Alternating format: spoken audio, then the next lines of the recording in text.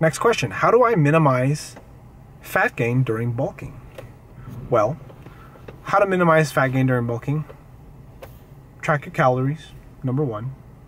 Figure out how much calories it requires for you to maintain your weight, number 2. Number 3, eat just a little bit above that on a regular basis.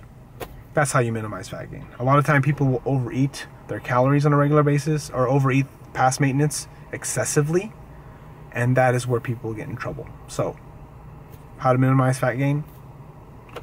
Track your calories, pay attention to your foods, don't overeat. Don't overeat excessively, but you do need to overeat because you need a caloric surplus. What else is there?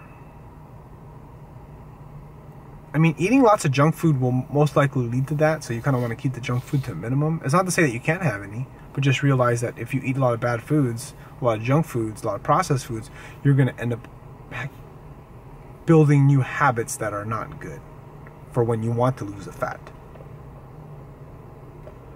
Next question, will running promote calf muscles? And the answer is yes. Running will promote calf muscles. It will make your muscles lean. It'll make them stronger. It'll make them better at running.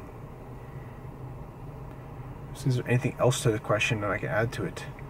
I actually believe that running will actually help improve flexibility of your calves, you know, because you're teaching them how to flex and extend. It's called dorsiflexion. So this is the bottom of the foot right here. This is called dorsiflexion, and this is plantar flexion. So these are things that actually do work because you're stretching and extending a calf, right? So this is a calf example. Next question. How can I put a lot of weight, a lot of healthy weight? You lift weights. This is the only way that you're going to be able to gain weight in a healthy manner, is that you build muscle.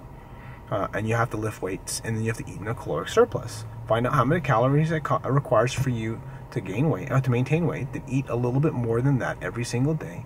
Lift weights every single day. Or find a program where you're consistent with lifting resistance training. Do push-ups, you can do pull-ups. That will help build muscle and allow you to gain the healthy weight that you want to gain.